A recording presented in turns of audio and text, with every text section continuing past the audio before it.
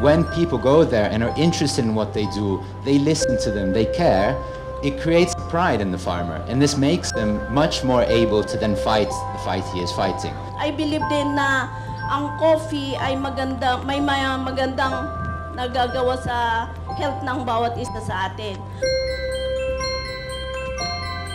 Imagine a world where consumers prefer ethically sourced and produced specialty coffee, where we can empower farmers to make a sustainable living. That is what we're trying to do today. Ang system ng farming nito, ng mga farmers doon sa kabundukan, tumutulong din sa mitigation ng climate change at saka preservation of biodiversity ng rice at saka yung environment.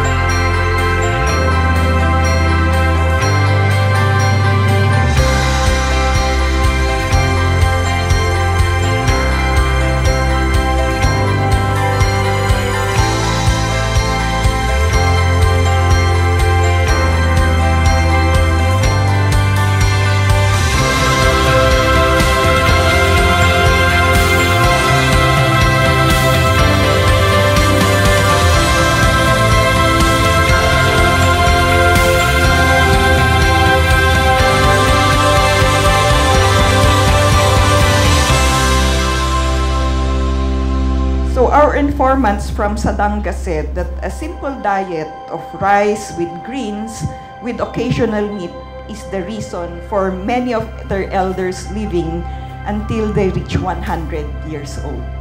Locally, it is imperative to highlight Filipino cuisine as a tourism product because studies have shown the importance of gastronomy to the tourism industry. Food and beverages are the only tourism attractions that are not seasonal and are truly crucial to the tourist experience.